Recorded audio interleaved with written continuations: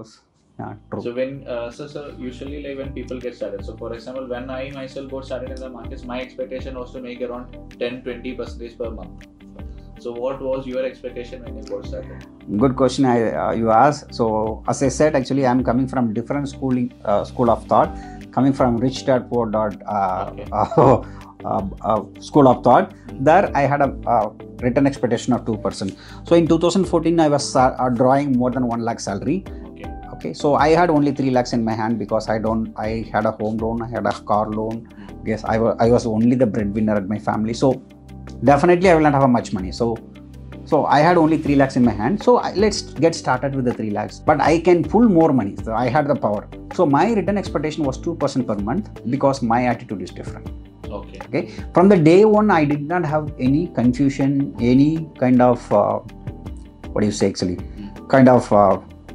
doubt, self-doubt. Okay. Because the path I chose is very, very the right path. So I thought, okay, 6,000 per month is totally fine to me because market is ready to reward only ROI. It doesn't look at the capital. Okay.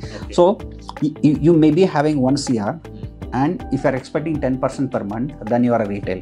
And you are having 5 lakhs and your return expectation is 2 to 3%, then you are set to be a big boy. So the money is not defining whether it is a retail or a big boy. Only the return expectation is defining this one. But why you are expecting this ROI more than 10%, 20%? Because your attitude is something different. Your attitude is towards the retail. So if your attitude is like a big boy, you will not have any problem. So the first is you need to program your mindset. Yes.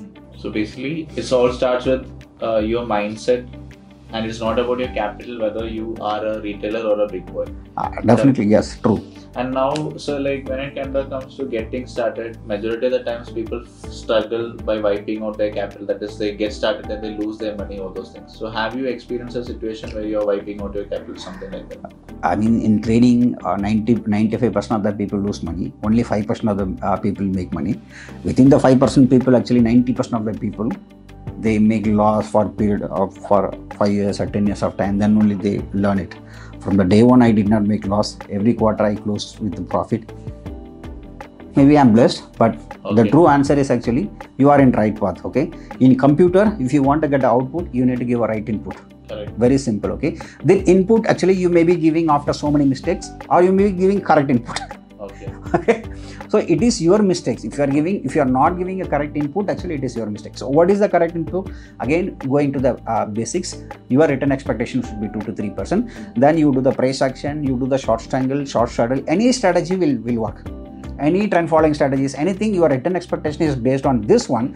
You design your strategies. Most of the time, 99% it works. So that is the reason why I did not have any loss. Maybe I had a drawdown of 10% that has been recovered in 2 months of time. But every quarter I was able to close with the profit. So sir, like when we speak about the aspects that we need to look into while getting trading, because when beginners get started, they focus majorly on strategy.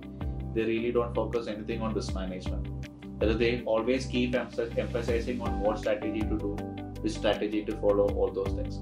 So what do you prioritize? Risk management, strategy, trading psychology, like what are the things that will be more important to you? The thing is, right, so if you ask me to talk about trading psychology, I don't know much about it because I never faced psychological problem since 2014 till now. And risk management part also I was very clear. So like a big boy, in intraday, my risk management is actually 2% for non-expiry day, 3% for expiry day. That is the maximum risk I can have. And return expectation, when you have a return expectation of 2 to 3%, automatically your risk management is perfect. The base is good. Okay. When you have a highest return expectation only, you will have a risk management is really bad. Otherwise, actually, it is not a big deal at all. Okay. So with respect to the risk management, keep 2% or 1% or 4%. Some number should be there. Okay. And for expiry day, I am keeping it 3%. So that is the risk management part. Psychology part, if you are tuning to this ROI 2 to 3%, actually, you will not have any psychological problem in a stock market. Okay. And when I was trading with the 5 lakhs, I was having a mindset of as I am trading for 10 CR. Okay. Because some people ask me a question, JEGAN, trading with the 3L, how are you happy with the 6K? I said, See, one day I may get a good capital, maybe 10 lakhs, 20 lakhs, 1 CR, 2 CR, okay. But my mindset is I am going to trade as I am trading for 100 CR. That is my mindset. So once you have a mindset, the risk management is also 100 CR. For risk management also you are going to do 100 CR. The return expectation also going to do for 100 CR. The trading psychology also for 100 CR. So it's not a big trouble at all for me. The risk management by default you will get. In option selling, your success rate is 80%. So once in a while you get a 2% loss, the next to 2% loss, hardly it comes.